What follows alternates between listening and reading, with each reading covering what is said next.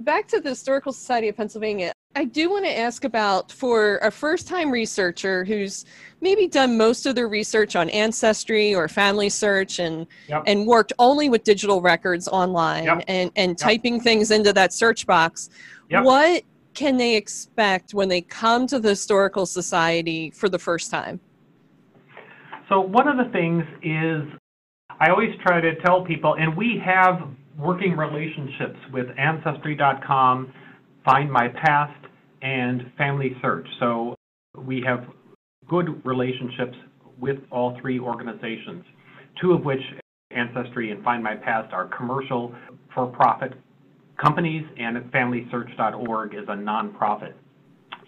So, however, I do have a beef with Ancestry, which is, one of their lines, you can't watch, TV at night without hearing an Ancestry.com commercial. It's like, all you need to do is type. It's like, oh, you need to do a lot more than know how to type. And if you limit your research just to an online database, you really are limiting. Now, what they do is they add spice to it by saying, look, I found all my cousins in Ireland, and I went there, and they treated me, and I had beer, and it was wonderful. Well, all right. I do DNA testing myself. I would never think of putting it out there because I don't want people calling me saying, hey, I'm your cousin. Can I stay with you in Philly? No, you're not going to do that.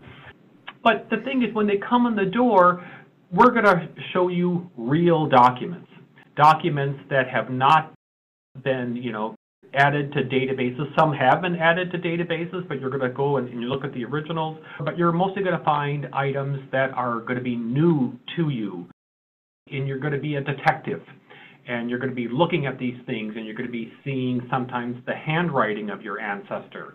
And you're going to be finding perhaps some photographs, or you're going to be finding where they lived in the city, and you're going to find an insurance policy for their house. You're like, oh my gosh, I can't believe they had, a lanai back then, or something like that. It's going to be eye-opening. It really is. Yeah, and that's a wonderful story, and I share your same position about Ancestry and the marketing around it. The one that gets me is the woman does DNA testing and she finds out she's related to George Washington. It's just that simple. It's like within 20 minutes.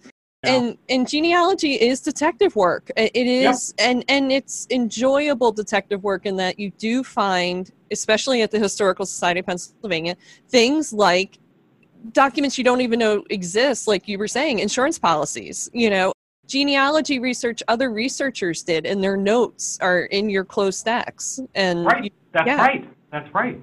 I've come across that a couple times researching for clients as well as for myself. And I don't know, there's just something really amazing to find out that there was someone else researching the people you're researching with the care and generosity that they had, did at the time, and you're kind of walking down their same set of tracks. That's right.